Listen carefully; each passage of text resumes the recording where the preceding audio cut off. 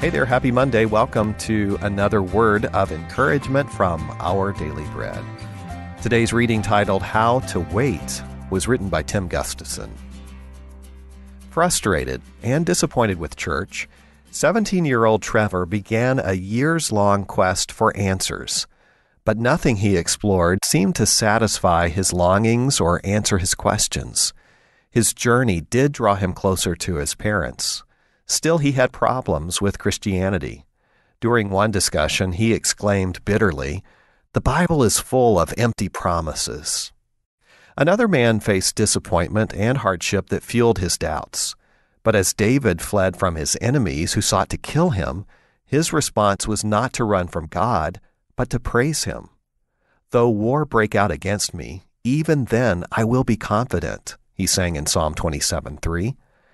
Yet David's poem still hints at doubt. His cry, "Be merciful to me and answer me," sounds like a man with fears and questions. "Do not hide your face from me," David pleaded. "Do not reject me or forsake me." David didn't let his doubts paralyze him, however.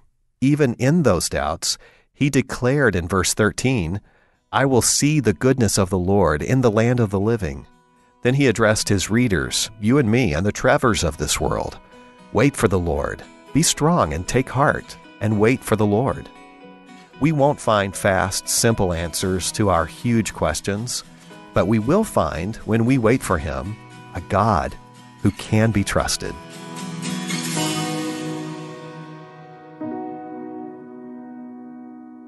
These are the psalmist David's words from Psalm 27, verses 1 through 3, and verses 7 through 14. The Lord is my light and my salvation. Whom shall I fear? The Lord is the stronghold of my life. Of whom shall I be afraid?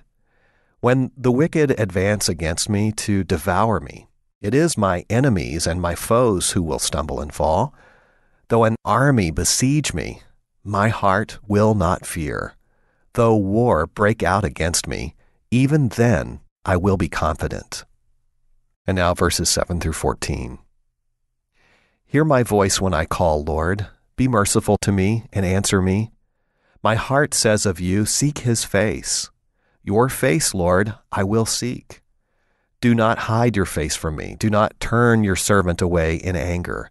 You have been my helper. Do not reject me or forsake me, God my Savior. Though my father and mother forsake me, the Lord will receive me. Teach me your way, Lord. Lead me in a straight path because of my oppressors. Do not turn me over to the desire of my foes, for false witnesses rise up against me, spouting malicious accusations. I remain confident of this. I will see the goodness of the Lord in the land of the living. Wait for the Lord. Be strong and take heart, and wait for the Lord.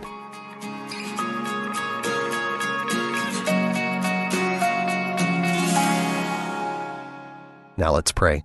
Father in heaven, teach us to turn to you in prayer all of the time, and especially when we have questions about our situation that may seem uncertain. Thank you for the peace that we can have simply in bringing our concerns to you and trusting you with them. Thank you, Lord. It's in Jesus' name that we pray. Amen. Today's encouragement was provided by Our Daily Bread Ministries.